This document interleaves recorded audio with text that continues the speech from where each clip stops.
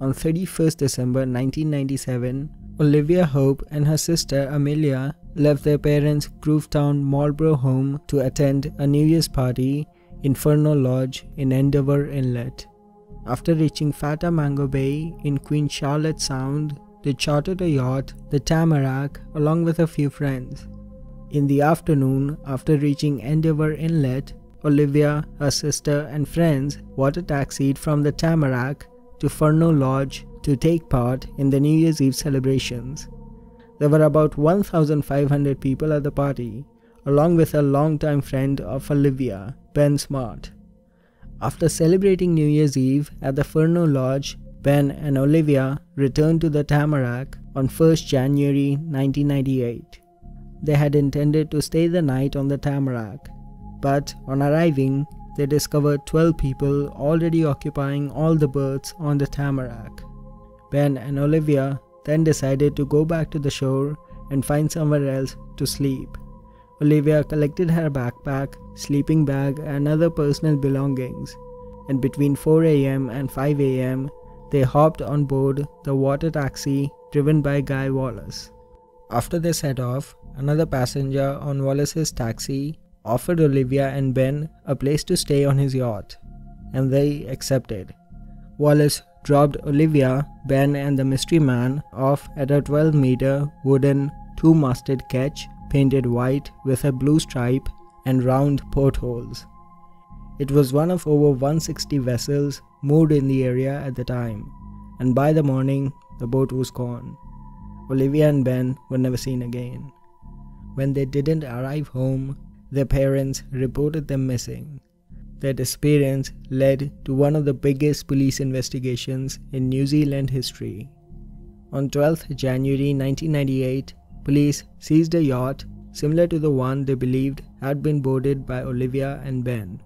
It was forensically examined, and the owner, Scott Watson, was thoroughly questioned. He said he had been at the New Year's celebrations at the lodge, but denied seeing Olivia or Ben there. However, police were convinced that Scott was the mystery man, even though there was no evidence against him. While Watson did have a police record from his teenage years, he hadn't had a brush with the law in a long time. The police showed Wallace, the water taxi driver, Scott's photo at least 3 times. Each time he said that Scott was not the mystery man. The police then showed Wallace a photo of Watson with his eyes half closed in a montage of 8 photos. Wallace said the photo did resemble the mystery man, but he had a longer hair and an unkempt appearance. Wallace was also adamant that Ben, Olivia, and the mystery man had boarded a 2-masted ketch. Yet Watson's boat was a single-masted sloop. Another potential witness also pointed out the hooded eye photo, but insisted the man had a longer hair.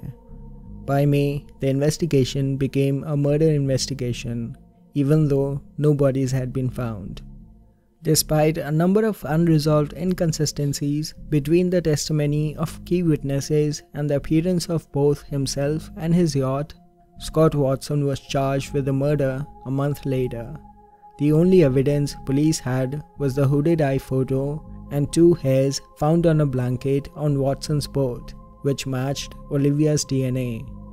Defense lawyers casted doubt on the evidence, as the 2 blonde hairs had only been discovered on a second search of the yacht.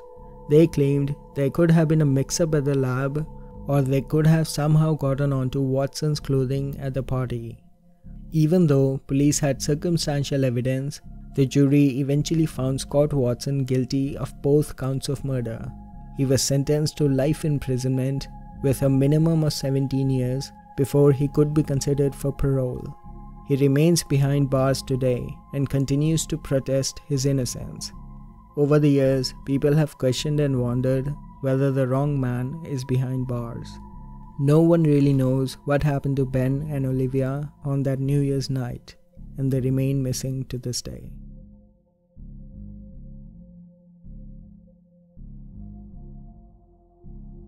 "15-year-old Katrin Konert lived with her family in Großkadau near Klens in Dannenberg. On January 1, 2001, she visited her boyfriend Joachim in Barron-under-Doma, which was about 15 kilometers from her home. Her boyfriend was 30 years old and she had kept this a secret from her parents. Katrin and Joachim spent the afternoon together. In the evening, around 6 p.m., they both had an argument and Katrin wanted to go home, but it was getting dark and had started to snow. She texted a few friends but couldn't find anyone who was willing to drive her home. She then went to the bus stop Neustrasse on foot, but since no buses were running on that evening, she decided to hitchhike. Around this time, she sent a text message to her sister, Nadine, that she would arrive home by 8:30 p.m., but she never made it home. When she didn't arrive home, her parents reported her missing. An extensive search was carried out, including thousands of volunteers and sniffer dogs, but to no avail. Later, a witness came forward and told police that on that night, while driving, she had seen Katrin talking to a man in dark BMW, which had stopped at the bus stop. But she drove away and did not see if Katrin got into the car. This would be the last confirmed sighting of Katrin. The BMW had a Berlin license plate. However, despite years of investigation and searches, the car and the man has never been found. Police don't exactly consider him a suspect, but they would like to question him. 5 years later, in October 2006, Katrin's sister got a mysterious phone call from an unknown woman with a Polish or a Russian accent who claimed to call because of her sister and only said BMW, Black, Hamburg. The police traced the phone call to a telephone booth in Nuremberg. In 2007, a graffiti was found on the wall of the bus stop where Katrin was last seen. The police did not publish the full text of the message, and only Katrin Konert can be read in the police photo. Then, in 2018, another phone call was made to a police station in Celle, claiming to know where the body of Katrin Konert was buried, but he hung up quickly after that. The police don't know who the caller was or where it was made from, or if it was a prank. There have been no suspects in the case and Katrin remains missing for 18 years.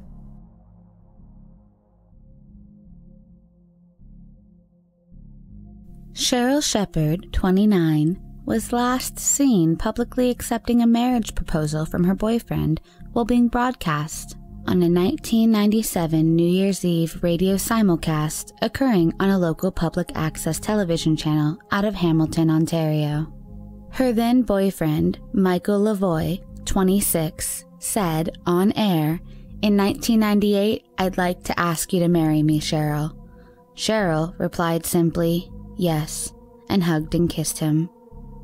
In 1998, I'd like to ask you to marry me, Sheryl. Friends and family expressed astonishment at her acceptance of the proposal, as her relationship with Michael was not very healthy. Her family did not approve of him having 3 kids from a previous volatile relationship, nor did they approve of his precarious financial situation and frequent unemployment. Months prior, Michael had moved in with Sheryl and her mother and had been living with them off and on. Many friends report that the 2-year relationship was riddled with fighting and strife. Although Sheryl was last seen on New Year's, her mother, Odette Fisher, says she spoke with her over the phone on New Year's Day and made plans for Sheryl to pick her up from the Toronto Pearson International Airport on January 4th. Strangely enough, on that January 1st phone call, Sheryl did not mention the proposal to her mother, even though they were very close. Her mother had to find out about the engagement from Michael after her daughter went missing. This led some to believe that Sheryl was not actually serious about the potential marriage and had said yes to the on-air proposal out of public pressure and/or intoxication. Friends close to the couple told police that the day after the proposal, Sheryl told them she was going to call off the engagement and that she would tell Michael in a public place because she feared he would turn violent. Her fiancé, Michael, claims he last saw Sheryl on January 2nd when he dropped her off at a strip club called the Concord Hotel on Lundy's Lane in Niagara Falls. Supposedly, according to Michael, Sheryl was working there as an exotic dancer. However, the manager of that establishment, who had worked there for 20 years, denied this claim and said that not only did Sheryl not work for them, but he had never heard of her until police showed up asking questions. Friends say that while she had worked as a dancer in the past, those days were behind her, and they were not aware of her still working in the industry, and if she had gone back to dancing, she would have told them. Sheryl worked full-time as a donut decorator at the coffee and donut shop Tim Hortons, and co-workers of Sheryl's say Michael would often show up at the fast food restaurant for long periods of time. He would hang around and make patrons and employees alike very uncomfortable. He was so jealous and possessive that when he felt Sheryl was conversing with a customer for too long, he would clear his throat and gesture for her to wrap it up. Gerald Davidson, a neighbor of the couple and part of a larger group that included both of Sheryl's previous husbands, recalls a terrifying moment in their apartment's underground parking lot when Michael lost his temper and grabbed Sheryl by the throat, a common occurrence according to people close to the couple. Clutching her throat, he yelled, "If you keep f***ing around with me, something's going to happen to you." This statement was in line with family members' recollection of Sheryl, telling them that if something were to ever happen to her, they knew who to question: Michael. Another family member remembers Sheryl saying that there was a chance she could go missing in the future. The anger and jealousy exhibited by Michael was not uncommon and was a feature of his previous relationships as well. His former long-term girlfriend, Gwen, whom he dated from his teens into his mid-20s and with whom he had 3 kids, recalls his fierce temper and predilection for violence. Once, he broke both her cheekbones from beating her, and often he would tell her that he had fantasies of murdering her. After a particularly nasty fight, which marked the end of Gwen's and Michael's relationship, Michael left their shared home and went to a gas station where he claimed to have just murdered his wife and kids. The gas station attendant, understandably alarmed, called police, who immediately went to check on Gwen and the kids, who were thankfully found alive. Michael was charged with public mischief, but those charges were later dropped and he faced no consequences. When Sheryl never arrived at the Toronto airport to pick up her mother, Odette, she was reported missing to police. Michael never reported her missing, even though supposedly he had not seen her since January 2nd. In the previous 2 days, when friends had called asking for her, he would alternately claim she was either sleeping or at work. Later, upon police questioning, he would change his story about who was to have picked Sheryl up from the strip club he had supposedly dropped her off at on January 2nd, saying that a friend was going to pick her up, and then later claiming Sheryl's ex-husband, Brian Sweeney, was the one who was tasked with picking her up. Friends of the couple commented on how unusual that situation would be. Here was a man who was so jealous and possessive he would hang out around a donut shop for hours, keeping an eye on Sheryl. But at that same time, he was claiming he dropped her in an alleyway of a strip club in order for her to dance for other men, and then allowed her ex-husband to pick her up. That was not the controlling Michael they knew at all. Her ex-husband, Brian Sweeney, quickly came forward to the police and not only denied picking her up that night, but also requested a polygraph test to clear him of any connection to her being missing. To add to the list of suspicious behavior, Michael, upon finding out Sheryl's mother had reported her missing, removed a large majority of his clothes and possessions from their shared house. Adding to the mounting evidence against Michael, the maintenance supervisor for the building they lived in recalls seeing Michael lugging out 2 large garbage bags from the apartment complex. Gerald Davidson, the neighbor who had seen Michael grab Sheryl by the neck, also recalled those suspiciously large garbage bags being carried out by Michael. Police searched the garbage transfer station, but found nothing of value. The physical evidence found was limited but damning. After a 10-day investigation of the couple's apartment, Police came away with some clues that indicated the apartment was in fact a crime scene. The first clue was that Sheryl's purse and ID were on the premises, two things she would not have left without. The second clue was both her contacts and glasses were also in the apartment. Sheryl had extremely poor eyesight and would not have gone anywhere without one of those objects on her person. The third clue was that there were some stains on the wall that police felt were suspicious, although crime scene technicians were unable to determine if it was blood or some other substance. The fourth clue was the curtains, which Sheryl's mother specifically remembers as being attached to the wall with metal curtain rods. When police investigated, they found they were nailed to the wall, indicating that the curtain rods might have been used as an improvised weapon. When police located and called Michael to come in for questioning, he had been staying at his mother's house. He promised he would come by the station the next day. However, when he didn't show up, they went looking for him. Earlier that day, a police officer, Officer Matthews, noted a suspicious-looking vehicle parked by a storage unit.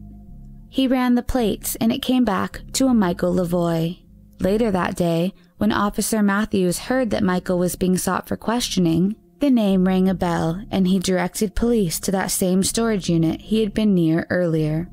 In the early morning of January 5th, at 1:30 a.m., Michael was found in a rented storage garage, closed, with his car running.